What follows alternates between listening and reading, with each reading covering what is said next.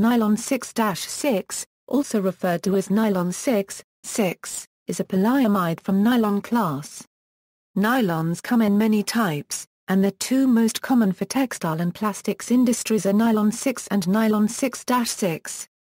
The polymer is made of hexamethylenediamine and adipic acid, which give Nylon 6-6 a total of 12 carbon atoms in each repeating unit, and its name. Synthesis and manufacturing Nylon 6-6. Nylon 6-6 is synthesized by polycondensation of hexamethylenediamine and adipic acid. Hexamethylenediamine and adipic acid are combined with water in a reactor. This produces nylon salt. The nylon salt is then sent to an evaporator where excess water is removed. The nylon salt goes into a reaction vessel where a continuous polymerization process takes place. This chemical process makes molten nylon 6-6. The molten nylon 6-6 undergoes a spinning process, where the nylon 6-6 is extruded and sent through a spinneret, which is a small metal plate with fine holes. The nylon is then air-cooled to form filaments.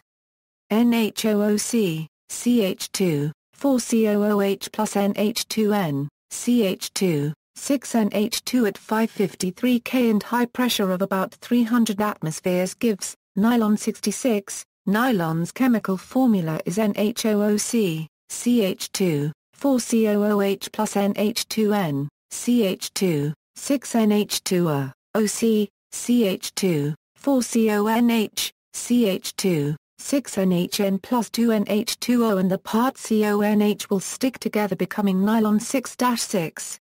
Applications: Nylon 6-6 is frequently used when high mechanical strength, great rigidity, and good stability under heat is required. It is used for ball-bearing cages, electro-insulating elements, pipes, profiles and various machine parts.